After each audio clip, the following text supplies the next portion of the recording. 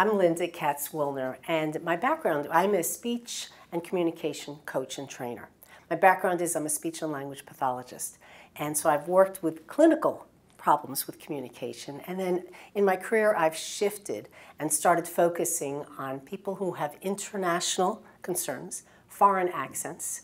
I've worked with people who have New York accents, because I had a New York accent, and I had to change it. And it gave me a sensitivity when people used to pigeonhole me because they heard I was from Long Island, or they heard how I spoke.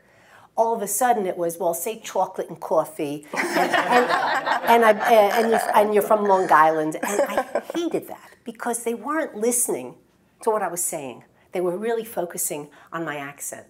And I was fascinated with that because I thought, that's so frustrating to me, especially if when I moved to Michigan, and I would say to a client, point to the square, and they didn't understand me. I didn't know if it was because of their stroke or because it was a New Yorker talking to them.